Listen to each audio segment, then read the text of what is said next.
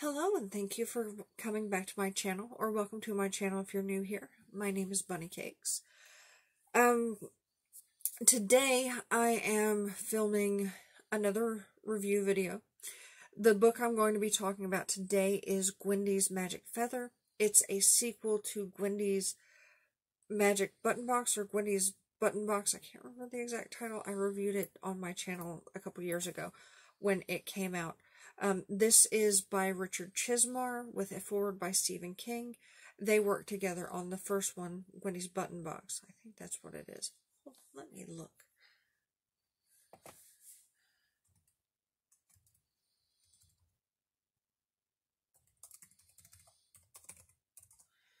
I have the internet right here. Why am I not using it?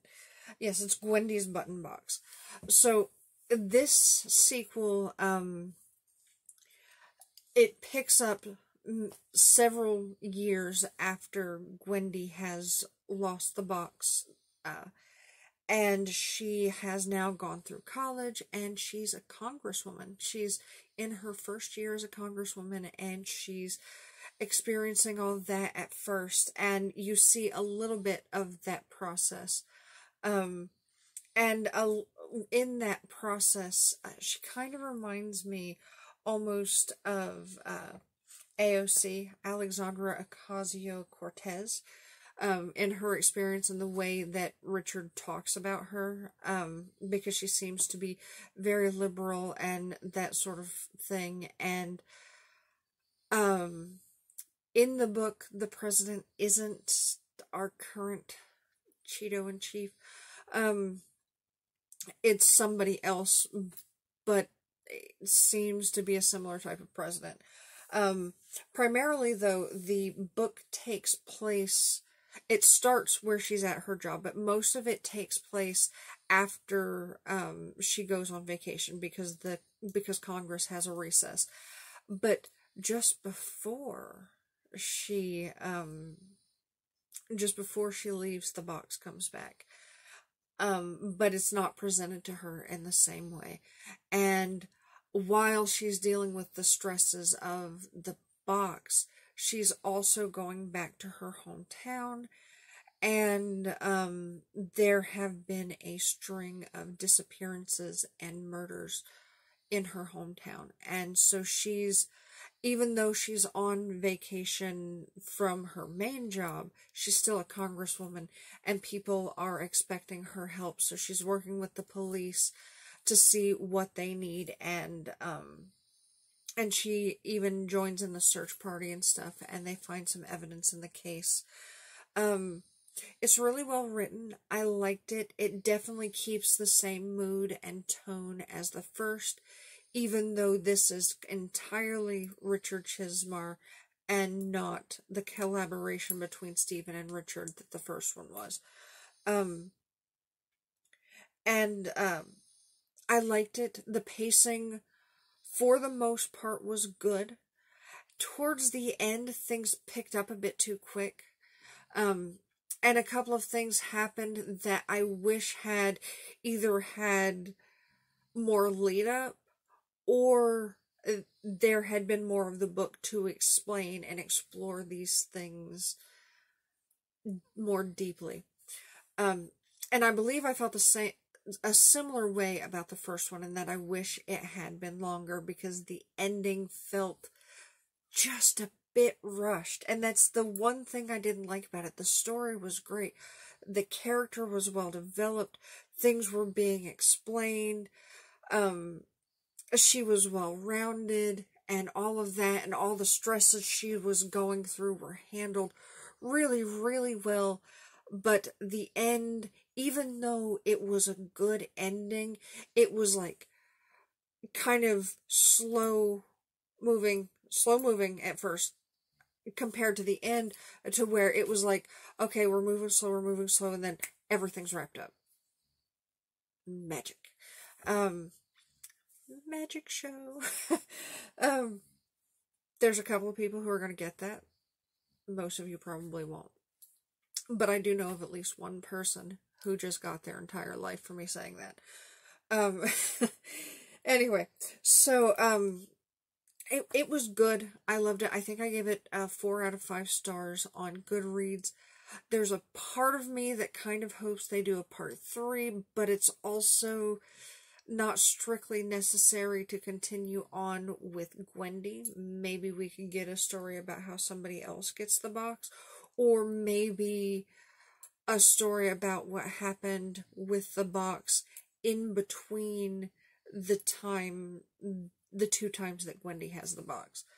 But yeah, I liked it. It was good. I just wish the ending had been handled better. It just felt so rushed. And like, I read this as the ebook version. I read the first book as a physical copy, and so when that one started in, I mean, I knew because I could tell physically that I only had a couple of pages. I typically don't pay all that much attention to my place in a book while I'm reading it, and this was so short I read it in one sitting. So like, it was good, it was good, it was good, I was into it, and then, oh, it's over. So it annoyed me a little bit, even though I loved it. We can be annoyed by the things we love. It's a thing that happens because we're humans, and it's okay. But yeah, I liked it. I think I'm going to look into more writing by Richard Chizmar, because with the first one, it was good because I couldn't tell that it was written by 2 authors, because a lot of the time you can tell. But I mean, Stephen King does work really well with other authors. He collabs a lot with his sons and with other famous authors and less famous authors and all of that sort of stuff. So he's good at collabing, and he's good at picking who he collabs with. But also because they collab so well together, it makes me think that I would probably like Richard's work as well as Stephen King's. I just have to figure that out by taking the time to go find some stuff that he's written by himself and reading it. So that'll go at some point crammed into my ever expanding TBR list. As a lot of booktubers and book addicts will tell you, my TBR is pretty much my entire bookshelf. There's more books on there that I haven't read than I have. Mostly because after I read books, I tend to give them away unless they really, really mean something to me. But, yep. I liked it. It's definitely worth a read.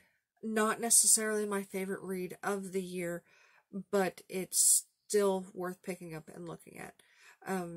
But that's all I have. So you guys stay safe and take care of yourselves and be nice to each other and wash your hands and have a good rest of your day. Bye-bye. Okay, so I realized I forgot to say this while I was reviewing this, so I'm going to tack this on at the end and then we'll redo the closing.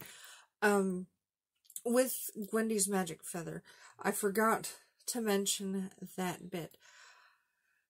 There is a point where another possibly magic item from Gwendy's childhood makes a appearance in the book, and it is in the form of a magic feather that she had when she was a child, that was her good luck charm that she lost at some point, and then her dad finds it, and she gives it to her mother, who has become ill, and there are seemingly magical effects, but those possible magical effects are possibly tainted by the box as well.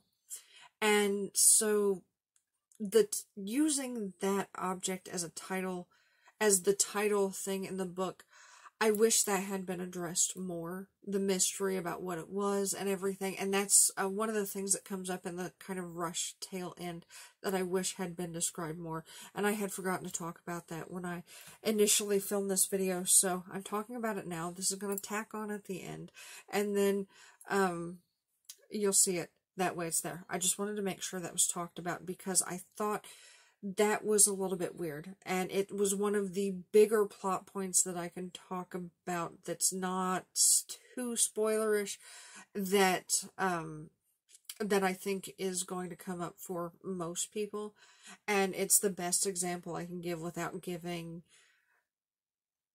deeper spoilers. Yeah. But yeah, so that's that. And again, thank you for watching. Usually my videos are more put together than this, as you know, but I'm exhausted, and it's 20 after 5 in the morning. I'm going to go edit a video, so it'll post tomorrow, and then I'm going to go to bed. Probably. We'll see. Anyway, thank you again for watching. Stay safe, wash your hands, social distancing. Have a good day.